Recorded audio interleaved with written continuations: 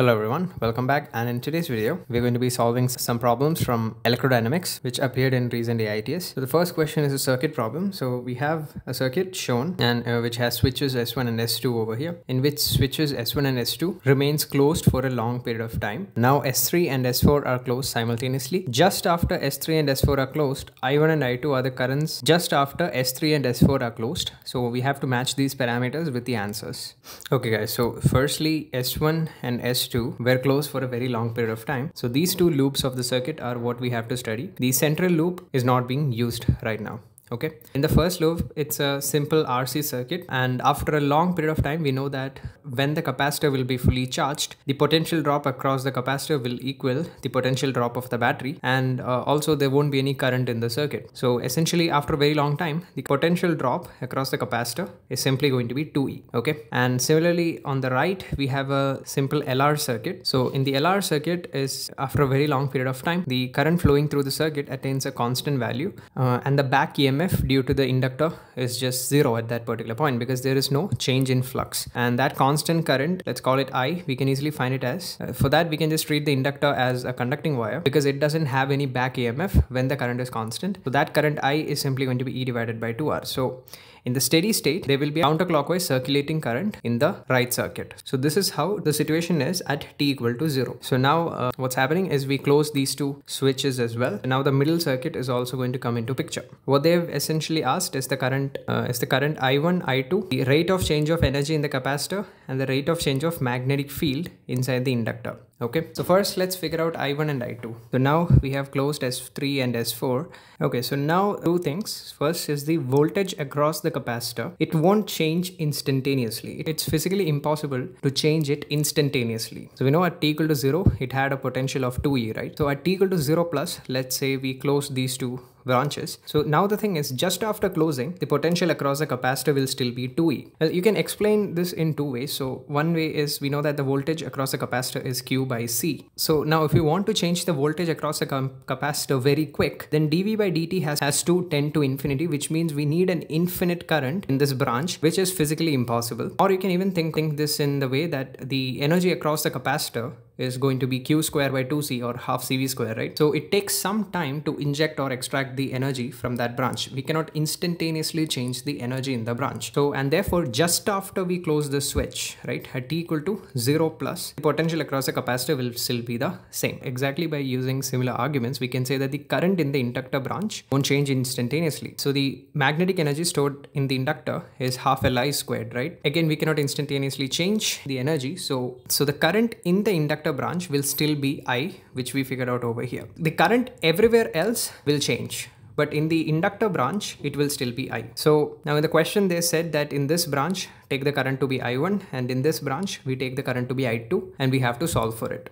So now what I'm going to do is, guys, I'm going to apply KVL in this particular loop. Now, the reason I'm not taking this loop is because if you take this loop, then you have to write the back EMF on the inductor. So whose magnitude is L di by dt, right? So just so that we can avoid it, I'm going to take this loop over here. So if I write KVL in the clockwise sense, the capacitor potential rises by an amount of 2E. In this resistor over here, a potential drop is I1R. The current in the inductor branch is I in the downward direction, and the current of I1 is coming from the left. So which means the current in the 2R resistor is going to be I1 minus, the potential drop is going to be minus 2R multiplied by I1 minus I am going to write it as E divided by 2R. Then we have a battery, so potential drop of minus E, and this would all add up to 0. You can directly solve this equation to find I1. It comes out to be 2.5 amperes.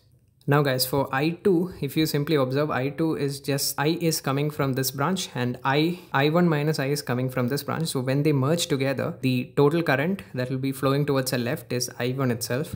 So I2 is just minus of I1. So which means I2 is going to be minus 2.5 amperes. Okay, minus because the actual direction of current flow is towards the left in this branch.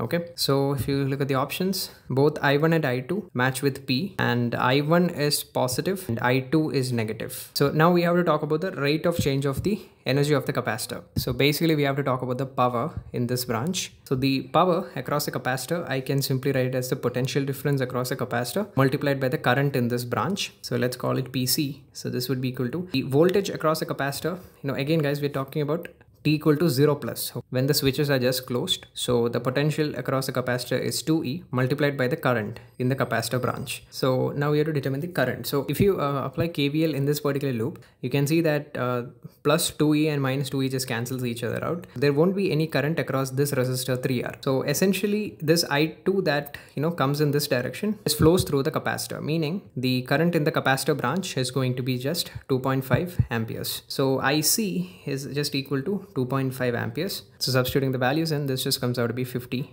watts. So now I have to determine the rate of change of energy in the inductor. For that, I need the potential drop across the inductor. So for that, what I'm doing is applying KVL in this loop. So the potential rise across the capacitor is 2E. Potential drop across the resistor I1 multiplied by R. Okay, so now as I took the current flow direction in the downward direction, we can assume the potential to drop in the direction of current. So this is going to be minus LdI by dt, and together this will all add up to 0. So now why did I take minus LdI by dt? So assume that the current in this branch is increasing. If the current in this branch is increasing in this direction, then the back EMF would be in this direction. So as you can see, if di by dt is positive, the potential is dropping. So basically all you have to do is assume a direction of current, and in the direction of current, write the potential drop across the inductor as minus LdI by dt. LdI by dt, which is the potential drop across the inductor, comes out to be 40 by 3 volts. So what they have asked in this question is the rate at which magnetic energy inside the inductor is changing, and we have to assume the inductor to be a solenoid, 1000 turns per unit length, and its volume is given. I'm going to use a standard result here, and that is the inductance of a solenoid. We can write it as mu naught n square times V, okay, where mu naught is the permittivity of free space, n is the number of turns per unit length, and V is the volume of the solenoid, and this you can derive pretty easily. So from here we can figure out di by dt, and the magnetic field inside a long solenoid is mu naught ni. So L I'm going to write it as mu naught n square V, and di by dt I'm going to write it as 1 by mu naught n times dB by dt, and this comes out to be 40 by 3. And from here, even the magnetic field rate of change also comes out to be 2.5 Tesla per second. Okay guys, and also we had to discuss about the sign. If you observe in the capacitor branch, the current is flowing in the upward direction, meaning positive charges are being flowing into the negative plate. So that essentially means the capacitor is being discharged in this case. So the power rate of change of energy in the capacitor is going to be negative. So, and that's why 3 is going to be matched with 50 and negative. So QT, 3 is going to match with QT. And for the inductor case, we figured out, calculated LdI by dt, it came out to be positive, which means the current in the inductor branch is increasing. It just means that the magnetic field is increasing with time. And we can also see that dB by dt just came out to be positive. So, and therefore the rate of change of magnetic field is going to be positive and P. So 4 is going to match with P and S. So the answer to this question is option A.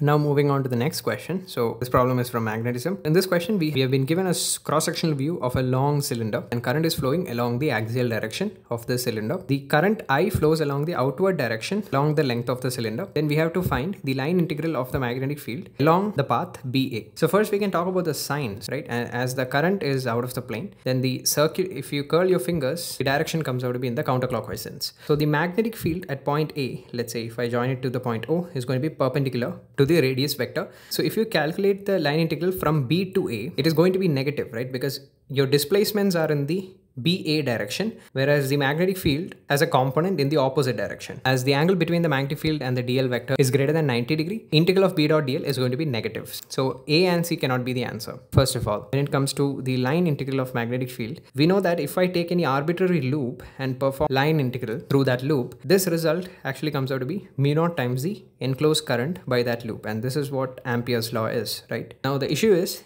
this is not a complete loop, right? This is just a line. But if I purposefully complete a loop something like this, then the thing is, now I can perform line integral throughout this loop, and I can say that the total line integral of B dot dl is mu naught times enclosed current. In this case, there is also an additional advantage. So if you connect point O to A and B, everywhere, if you curl your fingers, we know that the magnetic field, in this case in the theta cap direction, there is no magnetic field in the radial direction. So at each point along this radial line AO, the magnetic field is going to be perpendicular in direction to the displacements. So if you do B dot dl for the line AO and similarly for the line BO, this just comes out to be 0, as the magnetic field is perpendicular to the dl vectors at each particular point. So the loop integral just becomes B dot dl from B to A. Okay, and this is going to be mu naught times minus of mu naught times I enclosed, and this is the enclosed current that we need to figure out. For that we need this angle, let's call it alpha.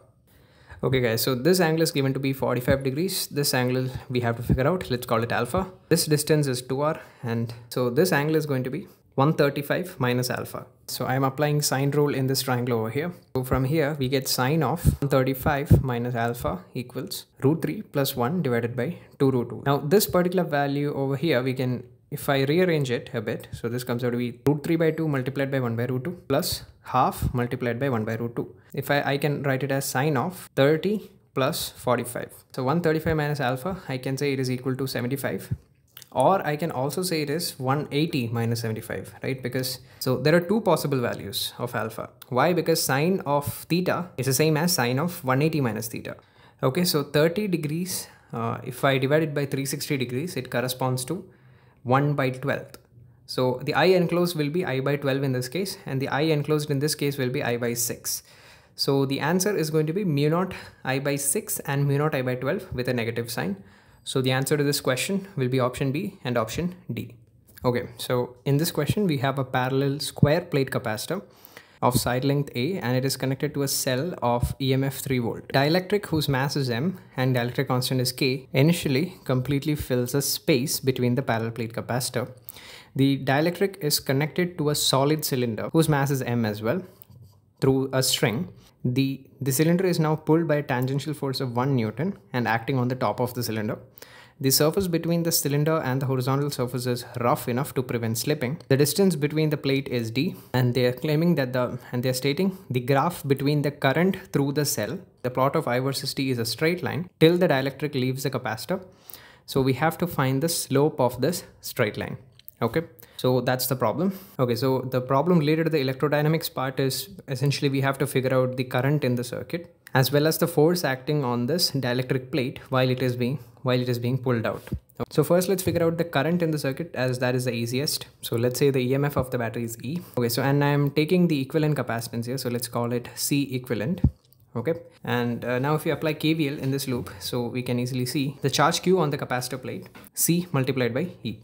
So alternatively, we can also say that Q by C is E, which is a constant. So the potential drop across the capacitor will always be equal to the EMF of the battery. So if I want to figure out the current, I'll just differentiate this expression. So the current in the circuit, I, becomes equal to E multiplied by DC by dt, right? So now we have to figure out how is the capacitance changing with respect to the time. So first we have to figure out the equivalent capacitance. Let's say the left end of the dielectric is at a distance of x from this end of the capacitor. So now the cross section of the capacitor is a square of side length A. So the length of the dielectric part is going to be A minus x. Okay. So now I can treat it as two capacitors in parallel, where this is the air capacitor and this is the capacitor plate, dielectric in between. So the equivalent capacitance I can write as epsilon naught times the area of cross section times A. Now the area in this case is going to be x multiplied by A divided by the separation between the plates, which is D, plus for the dielectric part it is going to be K1 epsilon naught times the area, which is A minus x into A in this case, divided by the plate separation. So this is the equivalent capacitance. So if we separate out the x terms, this is the expression that we get for the equivalent capacitance as a function of x. So now as it is being pulled out, we can see the value of x is going to increase, so the capacitance is going to decrease. Now the value of epsilon naught A by D into K minus 1 is given to be 1 by 9, right? Equals K C naught, where C naught is the capacitance of the air capacitor, x divided by 9. Okay, so this is the final expression for the capacitance that we are getting. Okay, so now the current in the circuit is nothing but the EMF E times DC by dt, and DC by dt, if you observe, it comes out to be minus 1 by 9 times dx by dt, which let's just call it as x. So it's a rate at which the distance x is increasing, so that will be just the velocity of this dielectric plate, which, so this just comes out to be minus EV divided by 9. Now E is 3 volt, so this is minus V by 3. So now the goal is to figure out the velocity of the dielectric plate. Okay, so for that we have to analyze the force that is acting on this dielectric plate. Okay guys, so when we have a capacitor whose positive plate is this one and whose negative plate is this one, the electric field lines we usually assume as uniform in the region between the plates, right? But as we have to deal with the regions present at the end of the capacitor, we cannot say that the electric field will be uniform. But at the end of the electrodes, we cannot say that the electric fields are going to be uniform. In fact, the electric field lines will become non-uniform, and it will look something like this. This is called fringing of field lines or edge effects. So now I want you to imagine a dielectric plate present over here. So we know that as an electric field passes through the dielectric plate, the charges are induced inside the dielectric plate, something like this, and this is to ensure that the internal field cancels out the external electric field. And the external electric field is in this direction, so the internal electric field needs to be in the upward direction, and for that plus and minus charges will arrange themselves something like this. So now we have dielectric in which negative charges are present over here and positive charges are present at this surface. Observe, let's just take the point over here. So here we have negative surface charge density and here we have positive surface charge density, right? Take a look at this field line over here. So negative charges will feel a force in this direction opposite to the field line, and the positive charges will feel a force in the direction of the field line. So if you observe something, the net force is trying to pull the dielectric inside of the capacitor. If I put the dielectric over here, what will happen is the electric field will try to pull the dielectric inside.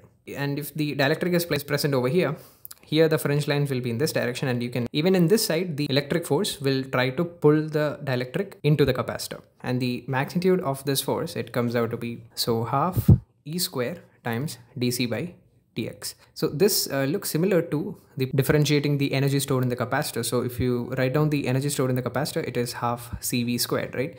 And we know that V across the capacitor plates is constant. So if you do du by dx, it becomes half dc by dx times V squared. But this is not the way we derive this expression. So I'm not going to get into the derivation in this video. If you guys want a derivation video, I'll tell in the comments. I'll make another video. E square is going to be 9. So if you differentiate C with respect to x, you'll get 1 by 9, right? I'm going to substitute it over here. The pulling force as 0.5 Newton. So, okay. So now the thing is, we know that the force that acts on this dielectric plate is 0.5. Okay, so basically this solid cylinder over here is rolling without slipping. So let's say it has an acceleration of A in this direction and a clockwise angular acceleration of alpha. So we can balance the net torque about the instantaneous axis of rotation. So the tension force, I can write it by applying F equals to ma on the dielectric plate. T minus 0.5 equal to the mass of the dielectric plate, which is 0.1 times the acceleration A. So from here we get T as 0.1 A plus 0.5. So now I can balance the torque on the cylinder over here for the IAOR. So the torque due to 1 Newton is going to be 1 multiplied by 2R. Torque due to the tension force is going to be minus into R, and this would be equal to the moment of inertia about this horizontal axis passing through IAOR. So above the center, it is mr square by 2. We need to add another mr square. So this becomes 3 by 2 mr squared times alpha, which is in rolling condition A by R. So from here, A turns out to be 6 meters per second square. So the velocity of the dielectric plate is going to be 6t, right? So now we go back to our current expression and we substitute the value of V as 6t divided by 3, which comes out to be minus 2t. So essentially what this means is that the direction of current we took is wrong, and it is actually in the opposite direction. We took the direction of current to be such that the capacitor is being charged, but in fact the capacitor is losing charge, which means the current is flowing into the cell. But if you observe in the question, what they asked was the graph between the current through the cell versus time t. So which means we have to take the negative of this. So which means the current is going to be, so the current through the cell is going to be 2t. And what they essentially asked was the slope of IT curve, which is di by dt, which is 2. So the answer for this problem is 2. So yeah, that was it for this video, guys. If you enjoyed the video, please do like, share and subscribe. And that's it. Thanks for watching.